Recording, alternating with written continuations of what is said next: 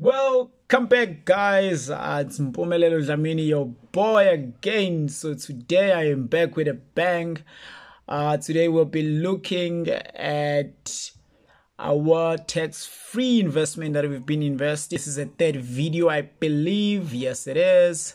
So today we'll be doing some housekeeping on some stuff that I've been learning, some stuff that I've been seeing while I was gone, while I was still doing my research and my other projects.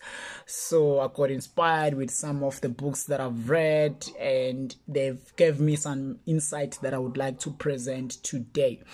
So talking about the things that I've been reading while I was doing my research, I just want to touch the journey towards investing. So many articles and videos that I've been watching and books that I've been reading, they highly suggesting there's following steps to do towards your journey of investing. One of the things that they're suggesting is you first pay your debt first. For example, your credit card, you make sure that you pay them off. You make sure that you pay your loans.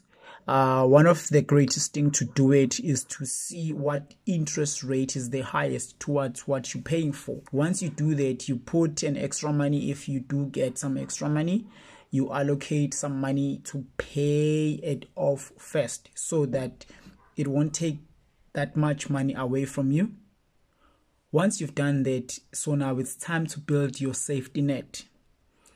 Once you do your safety net, they recommend 3 to 6 months of your expenses. If, let's say, you are earning 10,000 and your expenses is 5,000, so which means you should have like 15,000 in your safety net. Then you take that money, you put it in the money market.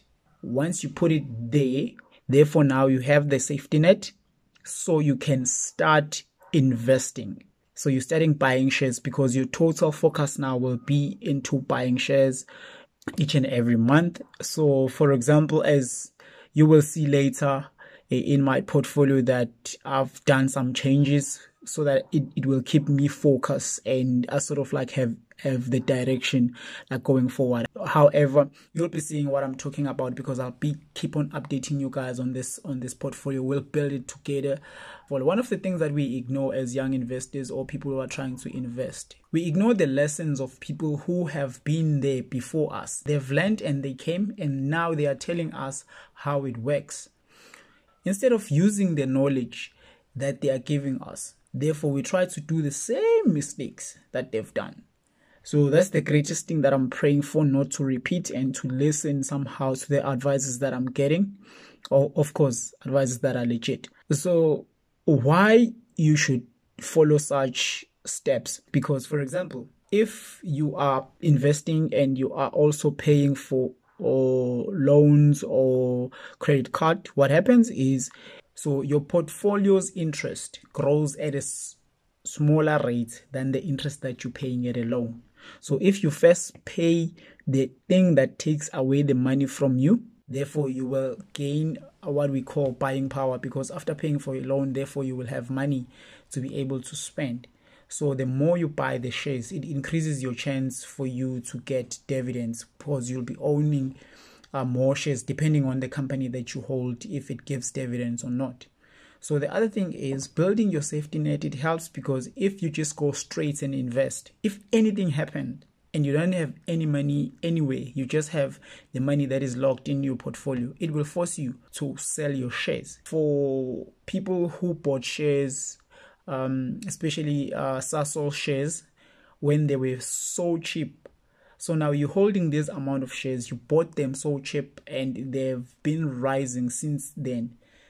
And then, boom, the crisis comes. Now you have to sell your shares, and you know that you will never get, somehow, not really never, somehow you know that high possibility that you cannot be able to buy the shares at that price again.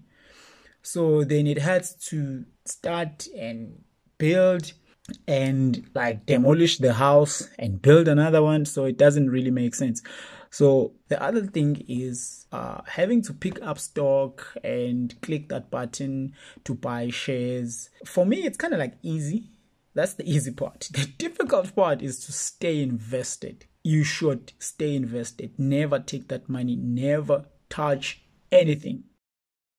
As you can see, guys, this is how my portfolio looked like. We had so many ETFs that we bought. So then we decided to do this. As you can see that we've nailed it down to few ETFs that we are holding right now. As you can see, we have the Citric Top 40, which is on a JSE. Then we also have the MSCI China Index. So we sort of like produced a video on this one where we were showing you guys how to invest at an IPO level, and it's been doing pretty well. As you can see, we are up by 9.67%. And as well, we have the MSCI World, then we have the Nasdaq, obvious. Then my favorite, and this is kind of like expensive when in terms of cost, out of all these ETFs that I'm holding right now, but I mean, we are whooped up by 13%. We're going to 14 and we're going strong, and I am holding for days on this one. So one of the whoop. I'm excited to show you this, guys. I'm very excited. One of the things that I want to show you guys is the total performance on this portfolio since I've done the consolidation. So okay, yep. So as you can see, we've been up by 11.75%, guys. And on top of that, we still have some money to invest. So let's jump to it and invest. Buy this one. So one thing that I need you guys to take note is that I'm buying this at the time when the market is closed. So whatever I buy now, it's going to be executed tomorrow. So we have 500. How much should I put here? I think let me put 150. So we click 150. I'm sure it's gonna tell us that it's gonna be executed tomorrow. So let's go. Oh, by pending instructions. Okay, it went through. So then we come back. Let's see how much we have. We have 375. So we click here. Obviously, why not? It's been doing good. So probably we'll have to put how much are we putting here? So let's see. Let's put 175. 175. Then we buy. Come on. And yes, and we went through.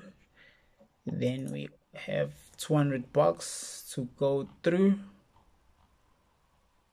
So let's do this. Let's go to China. Let's go to China. I think let's just put 100 rand. Put 100 rand on this ETF. Put 100 rand. This ETF. Buy ones.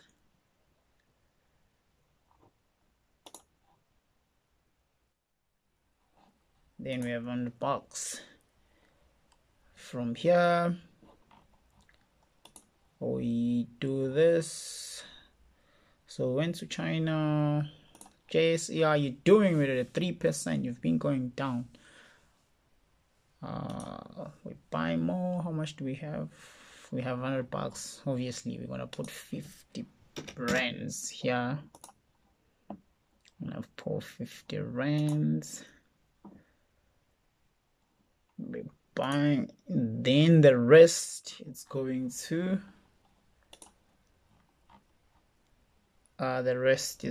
here. Buy. How much we have? 50.15. 50.15.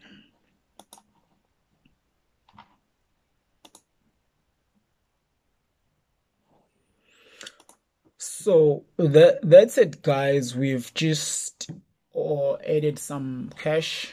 We'll see whenever we're buying some other ETFs in here, as I'll keep on updating you on this portfolio. That's it for me. Thank you for watching. Stay safe, stay sanitized, and stay invested. It's your boy Mpumelelo. Remember to subscribe and share this kind of content to your friend, because I'm sure they need it. They don't need it.